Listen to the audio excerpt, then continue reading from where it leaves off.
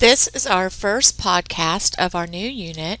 We're on our new packet, number 10, and we're going to start looking at the energy that is involved with the reactions.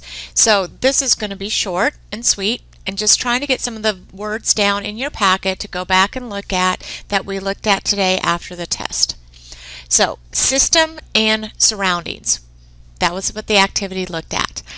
So the system, what's important to know is the system is the chemical reaction.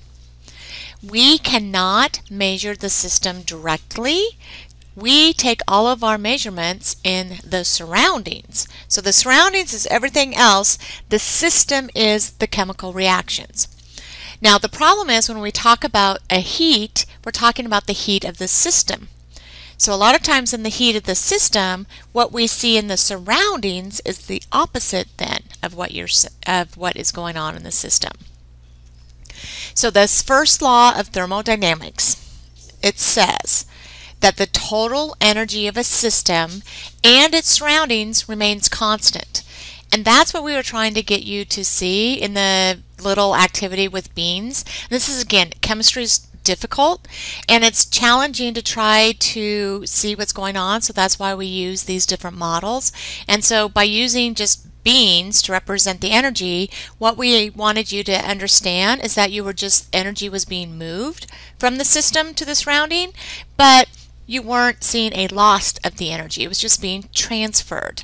Now what we will see is that you get a transfer of energy. Now sometimes you might lose some in sound, friction, or different ways, but that total energy is always conserved. So look at down here at the bottom. This is what it's saying. The first law of thermodynamics is saying that energy is conserved, which means the energy of the surrounding and the system will always equal the total energy.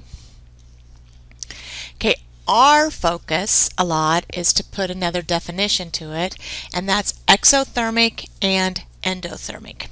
So let's look at this. When the system itself is losing energy, so when the system is losing energy, look at what's going to happen to the surroundings. The surroundings is going to fill this energy, so you're going to see an increase of energy in the system, a decrease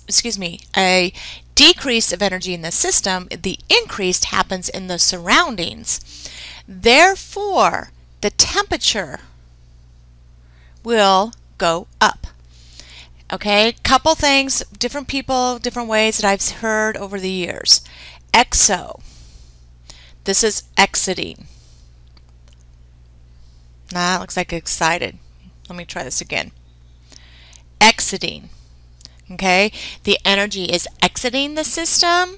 So you're going to find some ways to help remember for yourself. What you need to know, it's a negative energy. What we do, we give the sign negative. It's still a positive quantity of energy.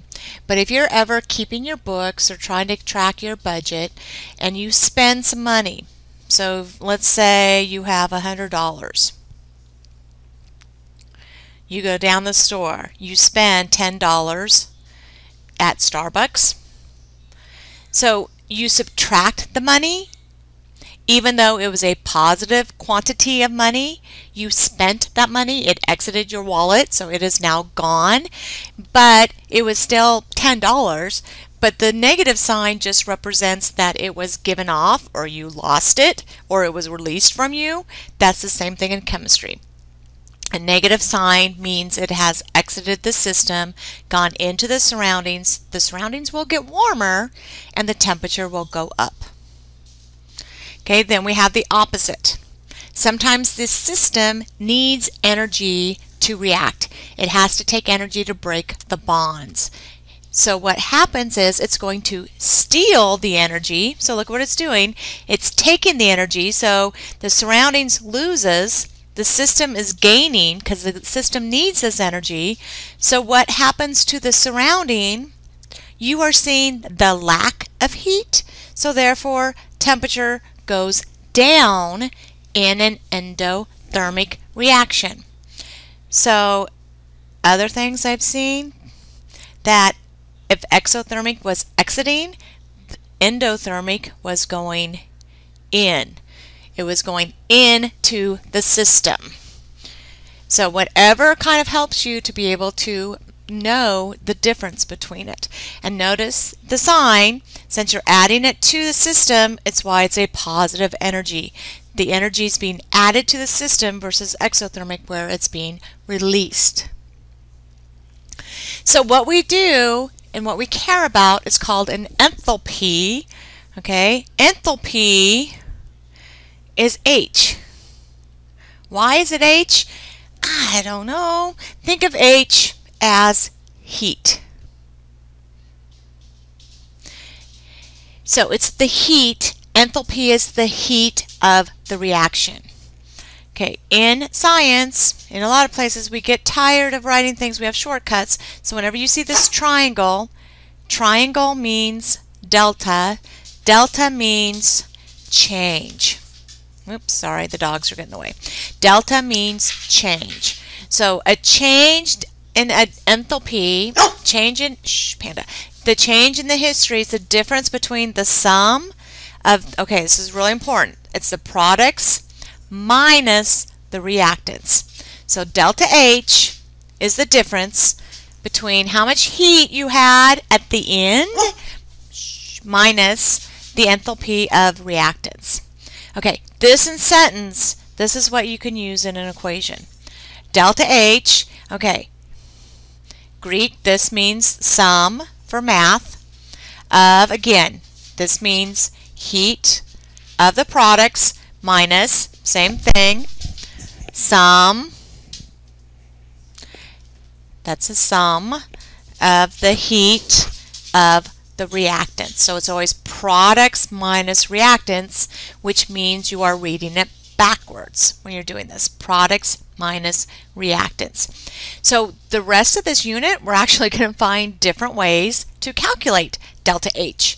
At the end, we're going to have 4 different ways we can calculate delta H. What are we going to have? Kind of foreshadowing. We have Hess's law. That's going to be way number 1. We're going to use heats of formations, they're called. That's going to be heat number 2. We can use good old-fashioned stoichiometry, which I know is going to make you happy. And then we can use energy diagrams. So what we're going to find is we have multiple ways to actually find out the same substance, the same properties, and it's going to be the delta H, heat of reaction, products minus reactants. So when you come back to class, we're going to be looking at the first 2 ways to be able to calculate that energy. Have a great day.